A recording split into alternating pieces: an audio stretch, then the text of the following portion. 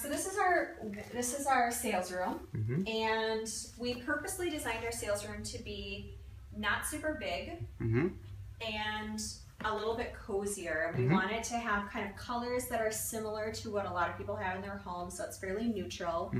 A couple important things here. When we designed this, we actually specifically designed it to have the screen go on this side so that we had a variety of sizes of walls. We have one large wall, one kind of medium-sized wall, a slightly smaller wall, and then a pretty small wall. Okay, exactly. Sure. So the reason is that when people are not really sure where they're going to put their images, we can then say, oh, do you have a wall that's kind of like one of these? Right. And they can generally relate to this.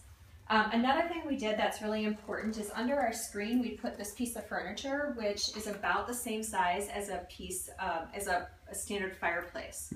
So when we're projecting over this piece of furniture, they can have an idea of scale.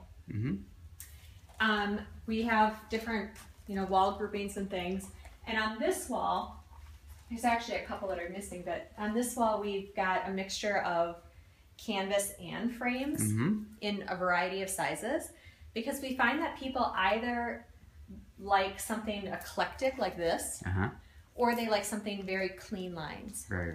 So, and if people already have things that are framed, we want to be able to show them that they can put up frames and canvases and it's all going to look great together. So if you like tips like this, please feel free to share this with your friends, comment below. I love hearing comments from you.